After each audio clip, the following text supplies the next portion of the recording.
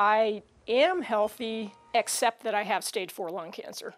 58-year-old Karen Loss has been writing and blogging about her battle with lung cancer since she was diagnosed 5 years ago. The number one question for me and for everyone with lung cancer is, do you smoke? Or did you smoke? Or how much did you smoke? Or why did you smoke? Anything about smoking. And have you ever smoked?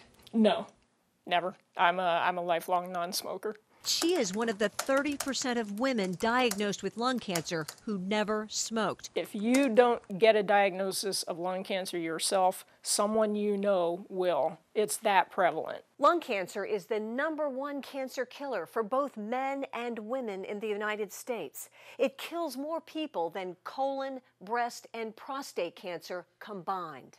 But the stigma persists. So many people, even to this day, think, you brought it on yourself, I don't feel sorry for you, therefore, you know what, I'm a non-smoker, so I don't have to worry about it.